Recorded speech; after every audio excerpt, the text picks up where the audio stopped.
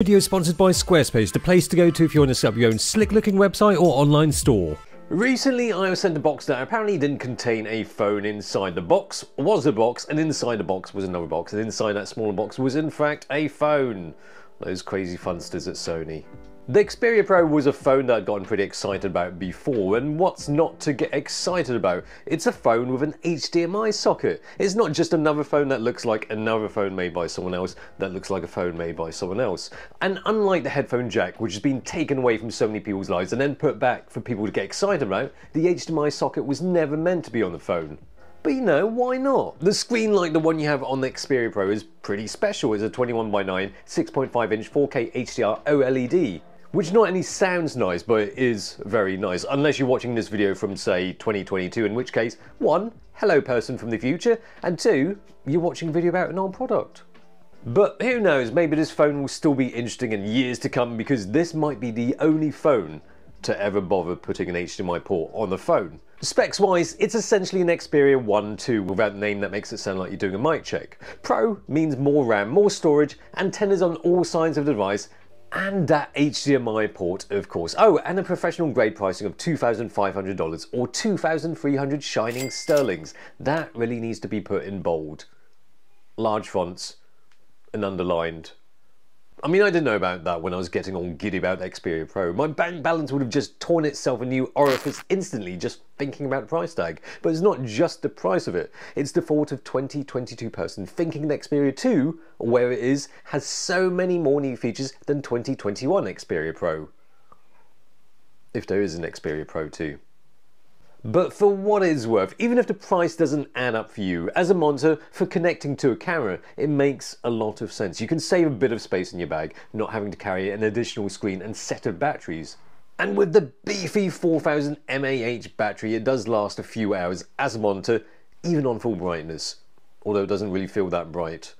But you know, it does look good, it works with other cameras that aren't Sony, and has a few basic features. No frills, just frame lines and other lines. If you want some of the other features that you get on, say, an Atomos Shinobi, like false color, peaking, zebra, Google Translate says that's zebra in American, then that is all dependent on your camera. Dependent in the sense that you have to use your camera, because even if it's glowing red like a pandemic map on the screen of your camera, it will still look like the pandemic map according to the WHO on the screen of your Xperia Pro, even if you choose to output exactly what's on your camera screen. It's fairly standard stuff as a monitor, but it does have a useful poke to punch in.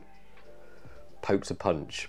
The screen never seems really that bright, but it's mostly fine and relatively glare-free. But in some ways, it's not really worth comparing it to a proper monitor. An Xperia Pro is for convenience. A proper monitor, small or big, should offer the best visual tools for making sure you can nail focus, exposure, and perfect your framing. The monitor app on the Xperia Pro is not going to fill your vision with a far bigger image, but you know, it works. And it's a phone, so it's always with you. Although interestingly, there's slightly less lag than Xperia Pro versus a Shinobi. No need to get too excited about getting less laggy window cleaning monitor action, no, there's only 0.02 seconds in it. But to think of this as just a phone and monitor capabilities would be totally missing the point.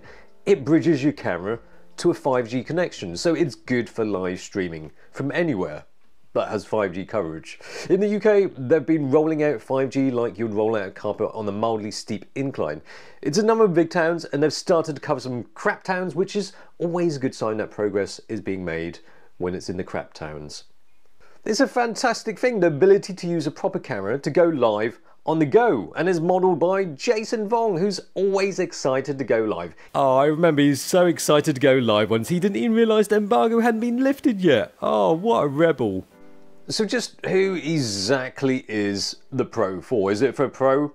Well, probably not, because they're quite a pragmatic bunch. They'd rather buy a boring black box because maybe it's cheaper, it's more rugged, it's more tough, and it's got interchangeable batteries. This is a flattened black box, albeit an interesting one because it's a phone. At least I think it is. The Xperia Pro is still a slick idea. The use of a wired connection to your phone would make a lot of internety people's work more solid, and is especially useful if you need to transmit images still or moving as slickly and quickly as possible. Certainly, it seems like camera brands are heading in a direction to implement the best way of bringing something like live to their cameras, via a smartphone of course, as elegantly as possible. possible. And for now, while we're still mildly excited by wires, the Xperia Pro is as elegant a solution as you're gonna get.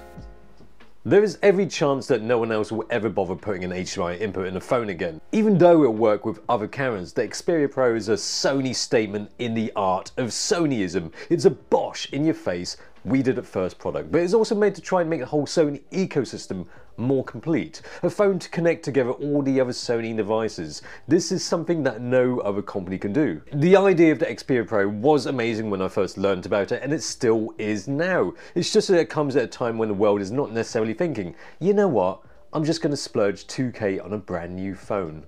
Sony have been pumping out some cool kit recently, whether it be cameras, lenses or PlayStations, and some of them are hard to obtain, some expensive to obtain, and the Xperia Pro is just a little bit more than what the average person will want to spend. It's not an average phone, sure, but for those who only dip their toes in live video every now and then, it might be harder to justify dipping one's hands in your pockets to get one of these. This video is sponsored by Squarespace. If you want to set up your own domain, online retail space or website, it's super simple to get started and make your next move with Squarespace. With an easy to use interface filled with loads of templates and backed up with 24/7 customer service. You can try it out with a 14-day free trial and get 10% off your first order with this link and discount code.